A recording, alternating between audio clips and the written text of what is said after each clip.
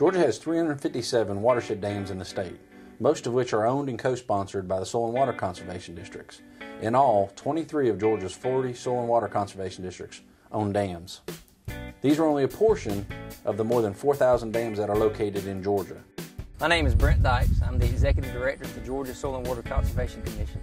We're a state agency that works with landowners to preserve and protect the natural resources of our state. Today we're here to talk about watershed dams. When people think of dams, images of massive concrete dams such as the Hoover Dam on the Colorado River come to mind. The dams found in Georgia are smaller, but perform an equally important service to the citizens of Georgia. All dams have a common purpose. They hold back water. In the case of watershed dams, they hold back water to prevent flooding. Georgia, like most states, has experienced repeated cycles of drought and subsequent flood. Each year, valuable farmland can be lost due to heavy rains that results in flooded fields.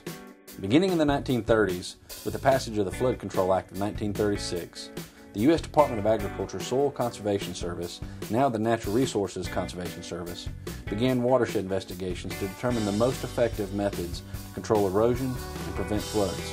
Research showed that successful soil and water conservation required addressing resource concerns at the watershed scale. With financial support from the USDA's Natural Resources Conservation Service, local soil and water conservation districts in Georgia began in the 1950s to build flood control dams that would prevent flooding of agricultural land. Watershed planning was a big part of what, at the time, the Soil Conservation Service did, and certainly over 350 of these structures have been constructed across the state of Georgia. Since that time, with rapid population growth in Georgia, much of the land originally used as farmland now has been built up with houses, roads, office buildings, and other structures. Dams do their job of preventing flooding by temporarily storing floodwater after rainstorms and slowly releasing it through a pipe in the dam. Watershed dams typically have a concrete inlet in a lake in front of the dam that is connected to a spillway pipe extending through the dam.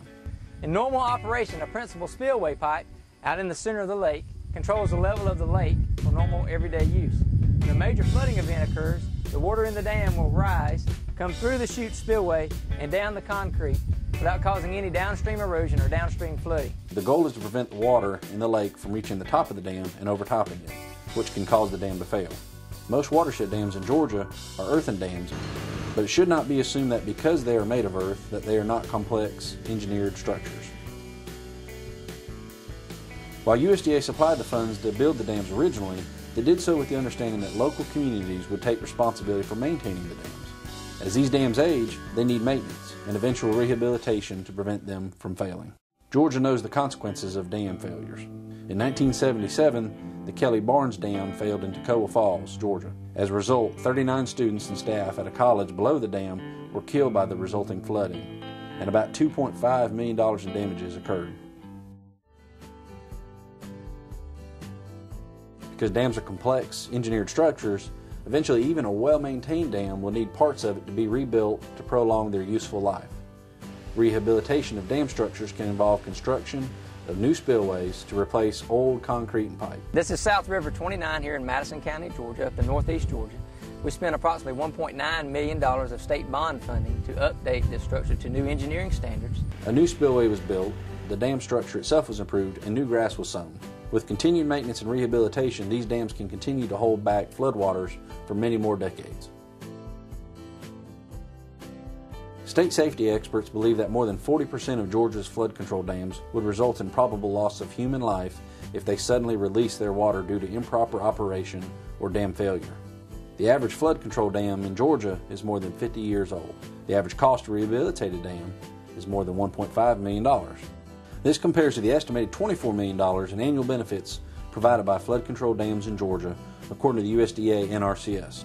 Some key points to remember about watershed structures in Georgia: 150 flood control dams in Georgia are classified as Category 1 by the state of Georgia, where improper operation or dam failure could result in the probable loss of human life.